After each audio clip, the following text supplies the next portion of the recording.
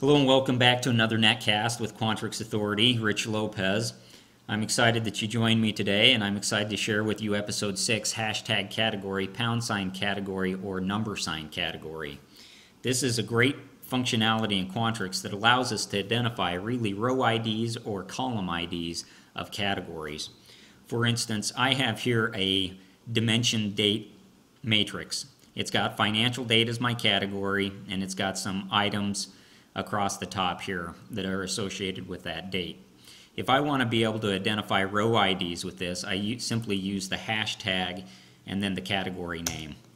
So for instance, I'm going to call this new item row ID. I would say row ID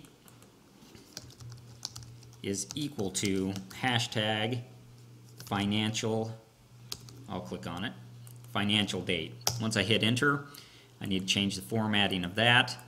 But you can see here that it increments by 1 for every row. So you would say that on 426, 14, that is found on row 16 of the data set for that category. Also, of course, it can be used with other categories. Say I were to put in another one here, and I would call this column ID.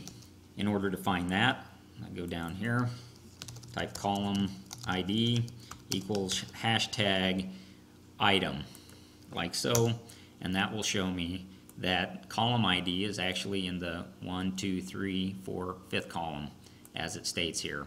So great functionality in that. You can then use this hashtag financial date or hashtag category in a select statement. So for example, I have here a drop down of financial dates coming from this category is how I'm constraining my input, of course.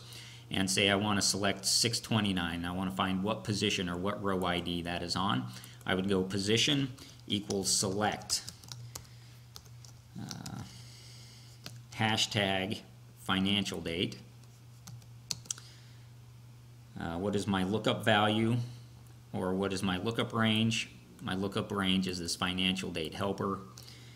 And what am I looking up? I'm looking up this financial date here, and we would see that it is actually in position 6. So if I find 6 here, I would see that it is 629. If I go ahead and I change that again to something else, say I just do to 2, that would bring back this row ID here.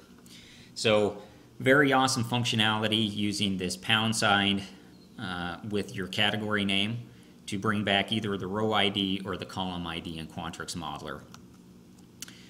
If you have any questions that you need answered concerning Quantrix Modeler, please feel free to ask me at quantrixauthority@gmail.com. You can follow me on Twitter at QuantrixAuthor, as well as feel free to post any comments on my YouTube channel, and I will try to answer your questions. I absolutely love Quantrix and believe it's essential, and would be more than happy to help you out with it.